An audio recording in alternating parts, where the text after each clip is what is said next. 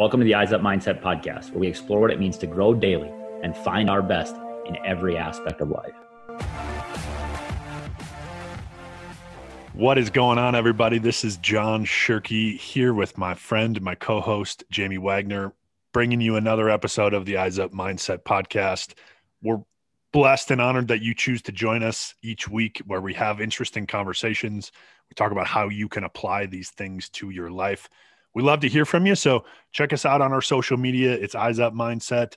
Send us a message. How are you choosing to live eyes up each day? So all that to say, Jamie, as always, good to see you. How you doing? You as well, man. I'm doing well. It is ridiculously cold in the upper Midwest. Yeah, it's the dead of winter.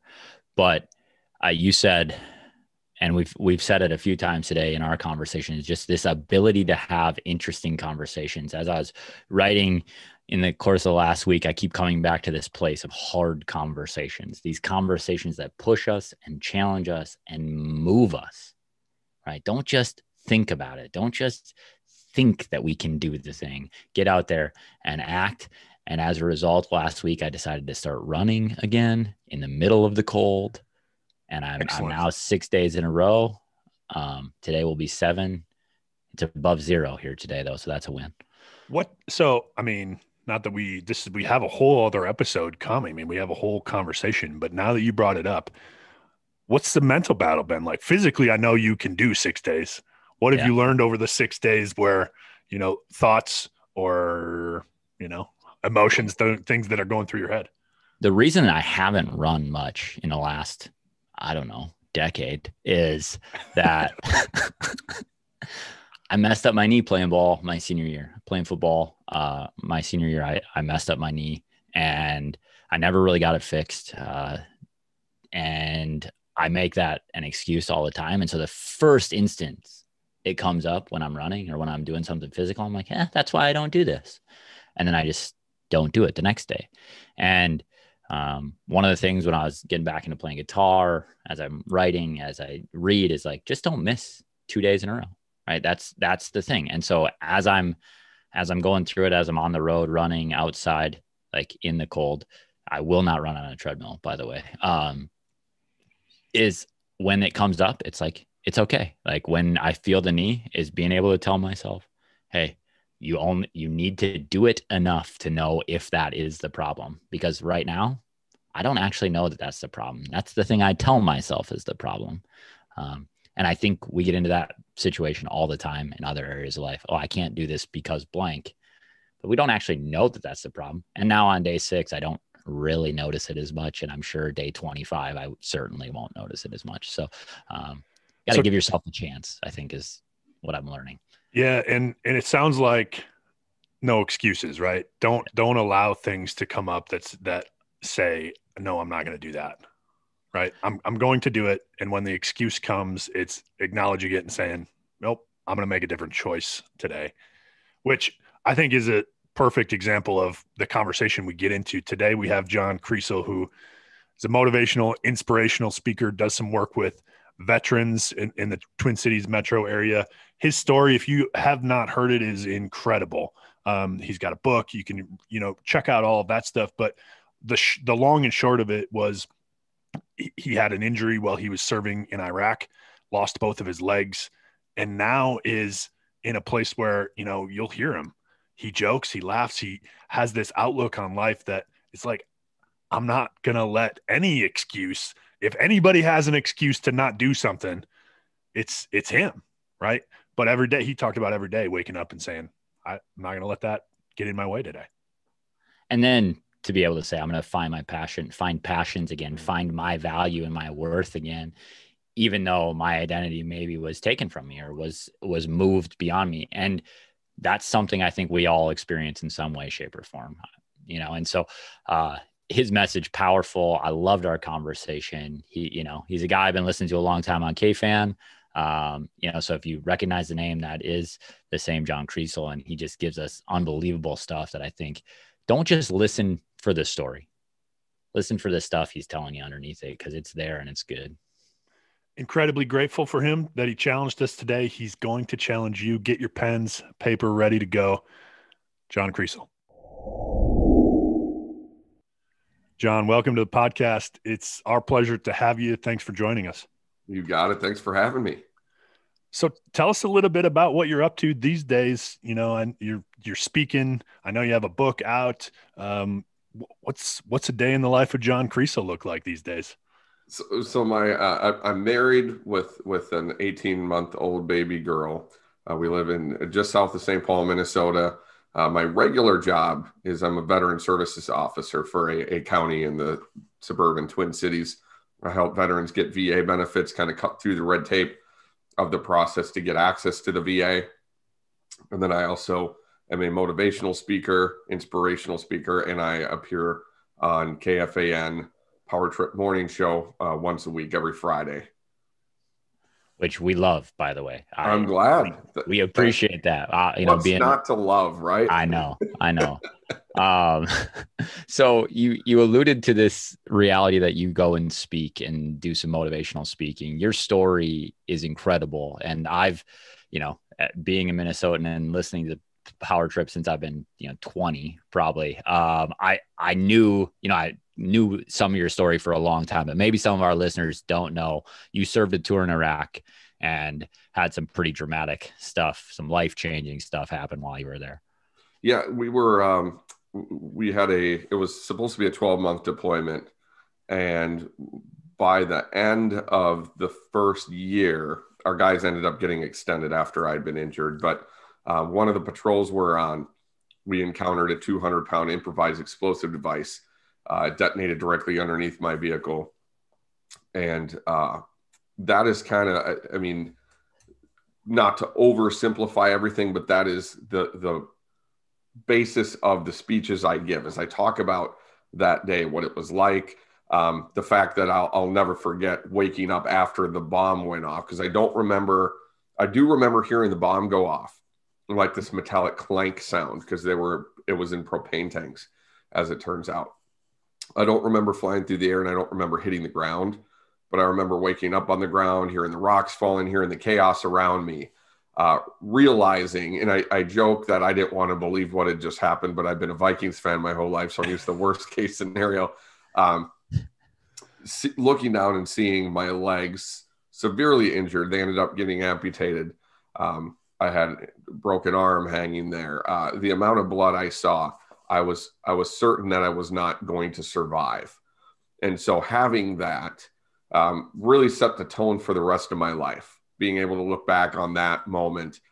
And some people might say that they wish that they wouldn't remember if they had been in that spot. But since I didn't think I was going to survive, when I woke up 8 days later at Walter Reed in the United States, Walter Reed Army Medical Center, saw that I was in a hospital room, saw that I was alive, it really helped put things in perspective. As I looked down, I saw that my left leg had been amputated above the knee, right leg below the knee. No, I wasn't surprised that happened, because they were, when I saw the injuries right after the blast, it was clear that they weren't going to be usable anymore. So seeing that, being convinced that I was going to die, and then realizing that I was alive, it helped really kind of minimize my situation. I knew I was going to have a huge recovery ahead of me, a lot of physical therapy, a lot of surgeries, but I could at least look back on it and say, at least I survived. It could be a lot worse. And in fact, I learned shortly after waking up at Walter Reed that two of my best friends that had been in that vehicle had died. And so from that moment on, I realized it would be crappy of me to sit here and feel sorry for myself when I got a second chance at life that my friends didn't get. And that's how I've tried to live my life since that happened. Well, and I think so. Your speeches and your book, still standing, still smiling, and kind of the tagline. You talk about positivity, optimism, passion. Like, where does that come from? I mean, because not everybody has an experience like you had, but we all have adversity. We all have bad stuff that happens, and when something like that happens, generally we go back to something that's pretty deep inside of us as our response, right? So where do you think that positivity, that optimism, that outlook of, I have no choice but to kind of go forward here and make the most of my situation now, where does that come from for you? I think from my upbringing, a little bit. I had a good childhood, but there was some adversity, just some stuff that my family had been through. And I learned from, I think my dad was a good example of, sometimes things suck so bad, you just got to laugh about it. He had a terrible upbringing, like dirt floor, no running water. He was the second youngest of 13 kids, dirt poor, and he worked his way up to get a good job in Minnesota, provide for my sister and I and my mom. And I think just watching him, and of course there's always issues there, and it's easy for me to say, here's the recipe for how to get through this kind of thing. I think that's kind of where it was ingrained, but attitude is a choice we make. And I'd be lying if I said that every day at Walter Reed I had that great attitude, because that's not true. There's times where, we call it the Walter Reed shuffle. It's like three steps forward, 5 steps back sometimes. That's just how it works. And you have to make a decision early on that you're going to have a positive attitude. You're going to make the best out of the situation you're in. Otherwise, you'll be there forever. I didn't want to be a permanent resident at the hospital. And I knew that after having been through what I did, I realized how precious life is, and that I have a chance here I got a second chance, and it's up to me to make today great, and the next day and the next day, and work my butt off to get better and make my life better. And then it just becomes the way you live your life. It becomes habit. It becomes ritual, how you do things. So you talk about being at Walter Reed and understanding that these challenges and that adversity would come. Did you develop any sort of practice around some of the mental stuff that you were facing? I know that, like, I look at some Eastern religion and Eastern philosophy and stuff. It's about living a life, a living practice, right? Of meditation or yoga or some of those things. I'm not saying that was your practice, but is there something that you developed in that time that you took out of that became habit, that became ritualized, that became something because of that specific experience that you were able to integrate into your life moving forward? And it might just be around, but it was a series of statements. I don't know. Maybe there wasn't something, but I think with your mind gets adjusted to the fact that usually, at least at first when I was in the hospital, it was basically every other day or every third day I would have a surgery. They would go in and clean stuff up, do stuff for vision. And a lot of times they'd come back with some not great news. And so balancing that is not just expecting bad news all the time, which again, like I said, as a Vikings fan, I'm accustomed to that. But just being more prepared for it and knowing that, okay, the last set of challenges I had 2 days ago, in the hospital, I overcame that and I was fine. And so just kind of knowing and being prepared for that, you kind of, I don't want to say become like callous to it, but it's your life.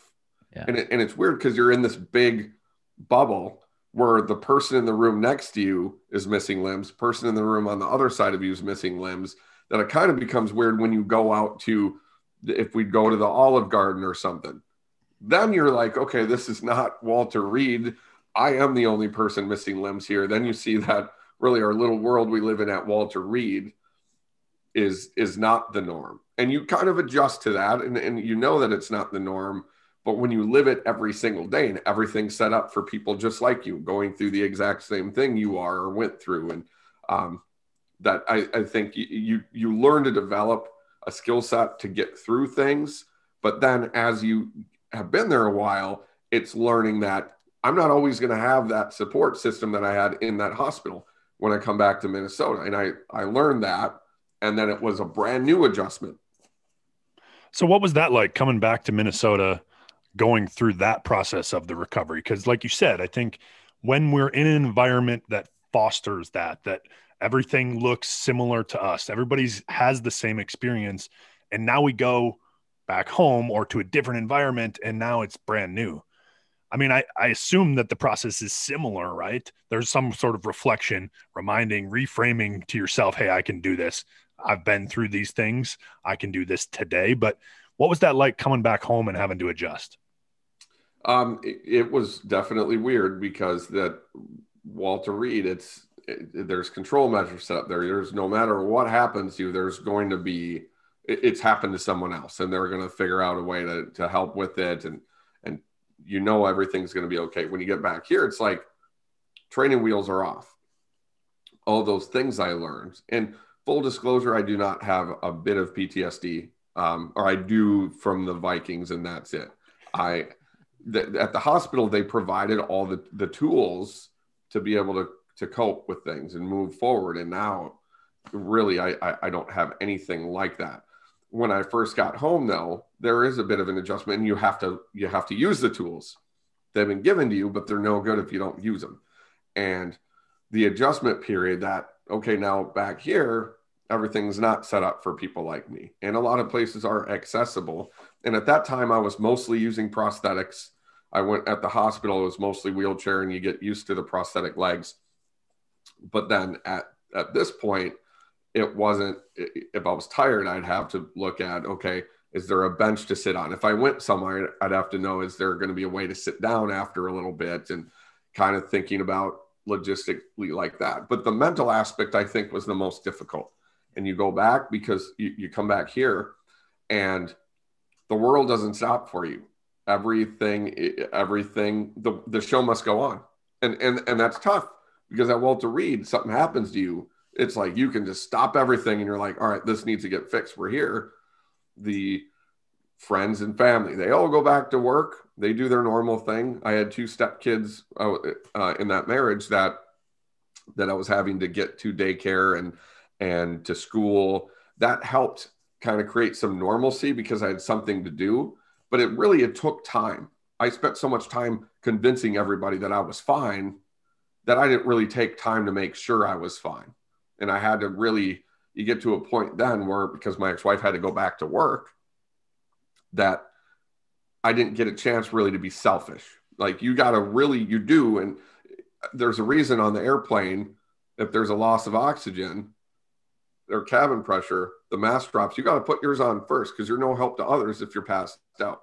And so I was running at such a high RPM, taking care of the kids, doing this, doing that. Well, she went back to work, that it really, I think it slowed down my development, my growth as a person, until I got kind of settled in. And I think it was about the next year that I really was like, all right, where am I at compared to where I was at the hospital? What do I need to do? Where do I want to be? I had never really set goals. So what do I want to do?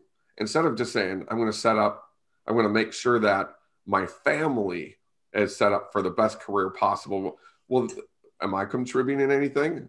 So I had to go and find a career that was a good transitional period into civilian life, a sense of purpose. And that's a lot where KFAN came in. Yeah.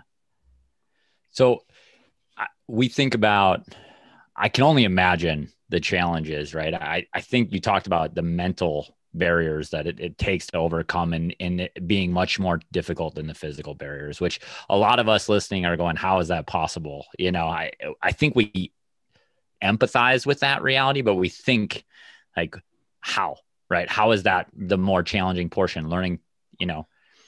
But I think one of the things that I was thinking about when knowing we were going to talk to you is this piece about identity. You were a soldier. You were probably pretty physically fit, pretty active. My guess is an athlete of some sort. If you're a Vikings fan, you have to go out and run just to get rid of the pain sometimes, right?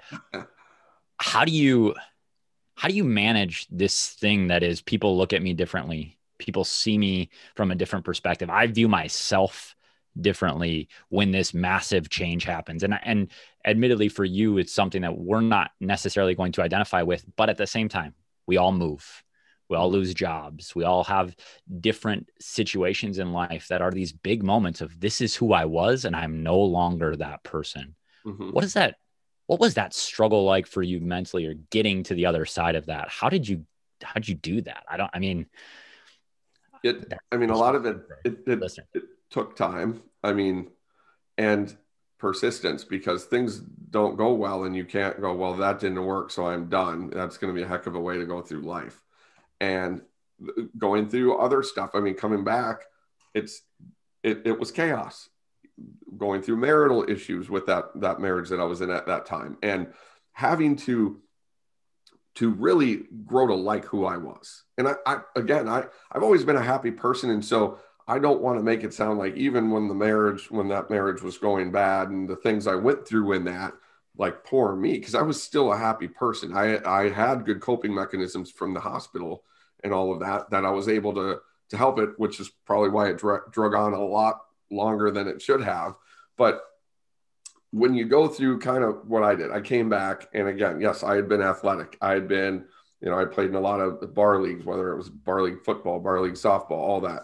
And even something as simple as that. So I don't know if we want to call that an athlete per se, because I know a lot of the people I was going against weren't athletes, but they could hit the ball far. You can picture those guys, the one you always stick at first base. Yep. For sure. But there's certainly some identity and some community involved in that.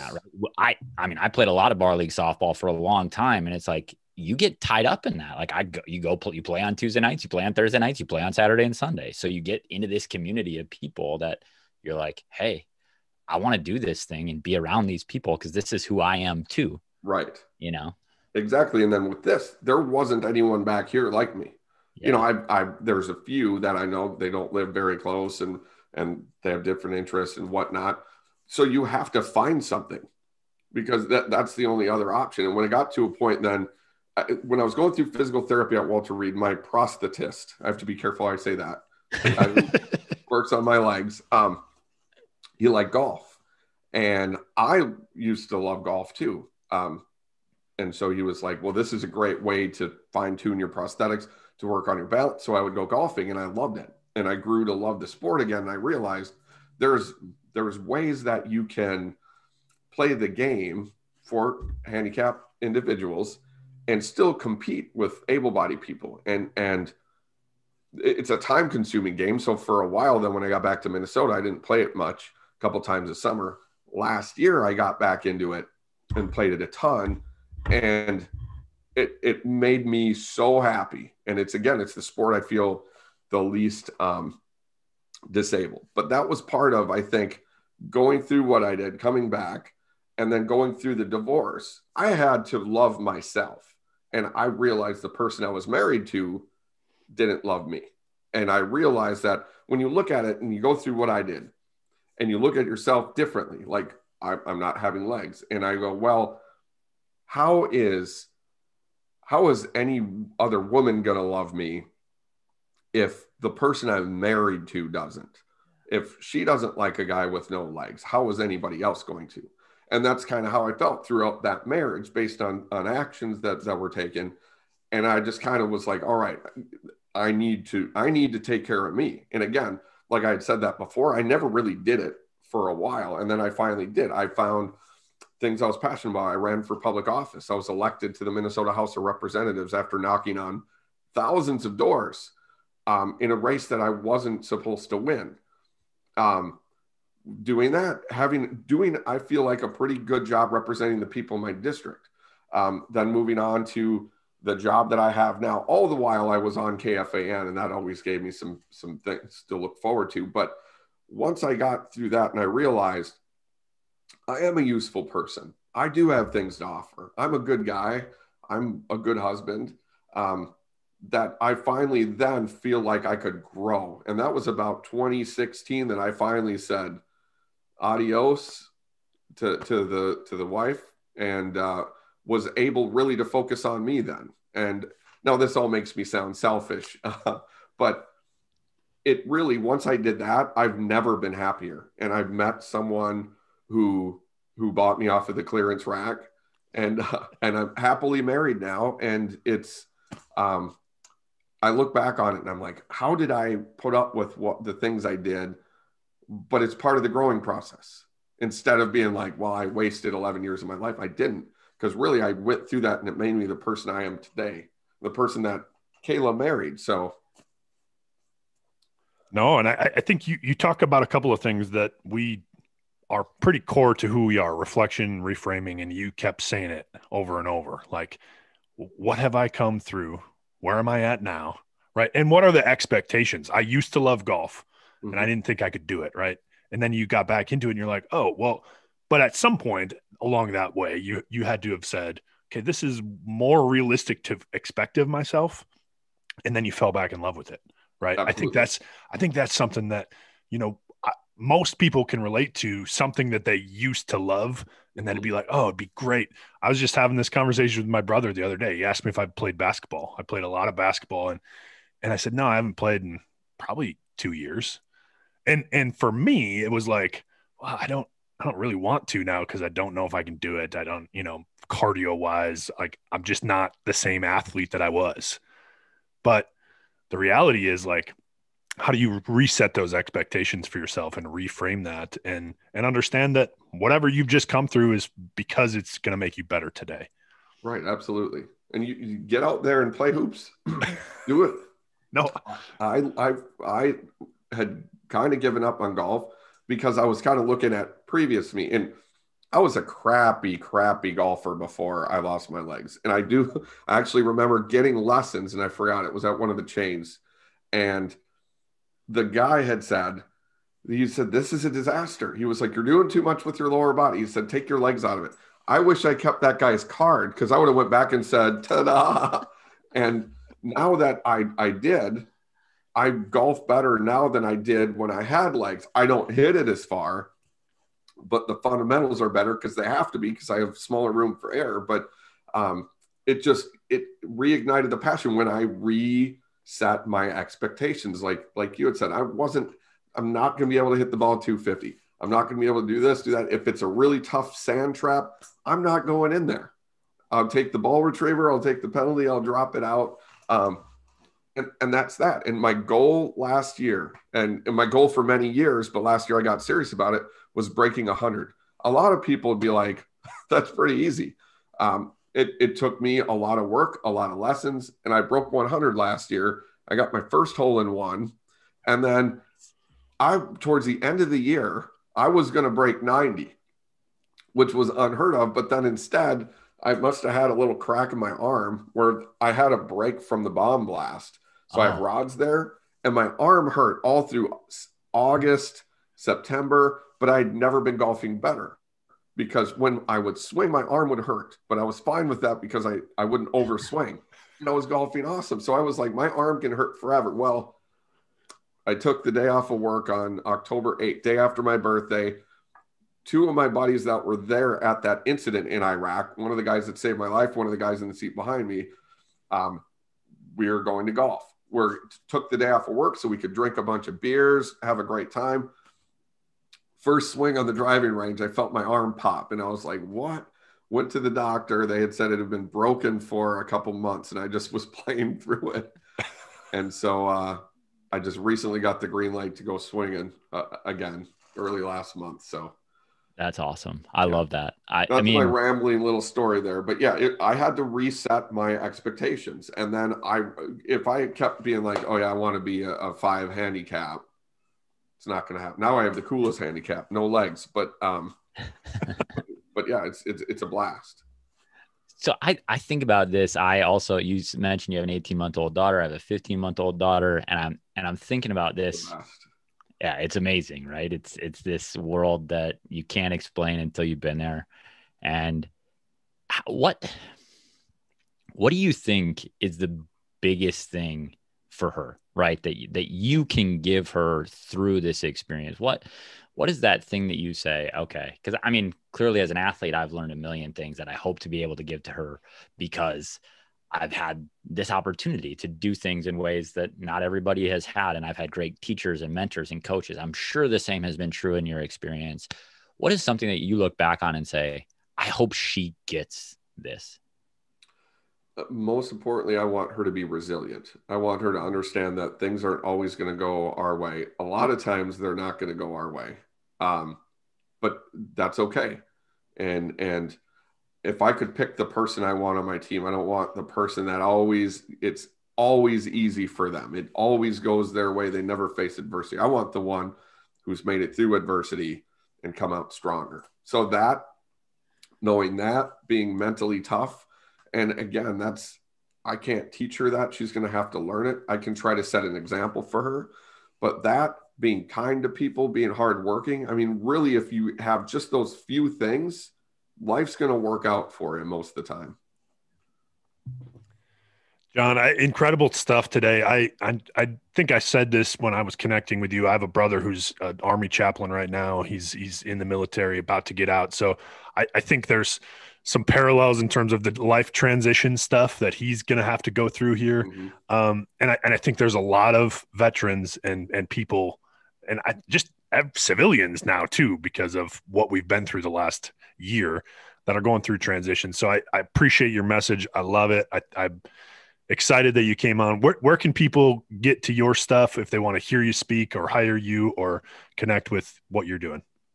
Yes, they can find me on any of the social media platforms. I'm on Twitter at John Kriesel. I'm on LinkedIn. I'm on Instagram, all of those. And then my website is johnkriesel.com. It's KRIESEL. They can find video clips from my speeches, how to request more information to hire me to speak, or just to learn more about me, and my book, Still Standing, the story of Staff Sergeant John Kriesel. That's also available on Amazon and anywhere you can buy books. And then Friday mornings on the Fan, right? Of course, 5:30 to about 7:20 is when I'm on every Friday on KFAN. Right on. Thanks for coming, John. We loved having you on. Your message is powerful, and we hope our listeners can take some pieces from it. You got it. Thanks for having me on. Thanks again to John Kriesel for joining us. Incredibly humbling to hear him tell his story, Jamie, about going through that experience, and still now here he is laughing. He's telling jokes. He's sharing his story, and every day makes the choice. You know, he talked about every day attitude is a choice. You get to choose. And yeah, incredibly humbling and such a cool experience to get to connect with him.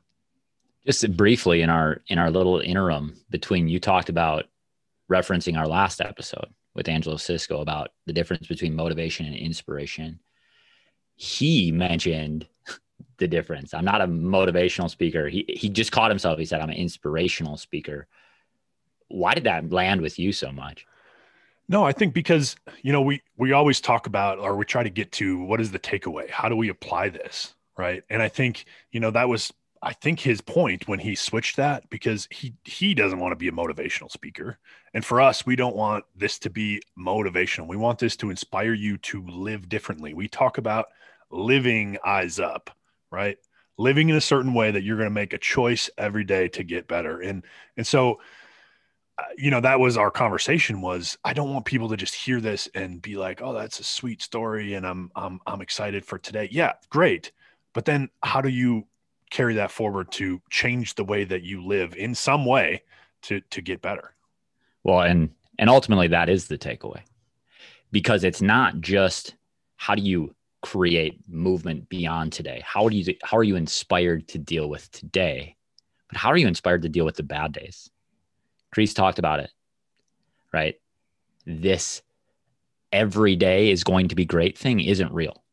It's never real, no matter if you're dealing with a hugely life-defining, life-changing trauma like he had to in a hospital where he had the supports. It's still not going to be every day is a great day.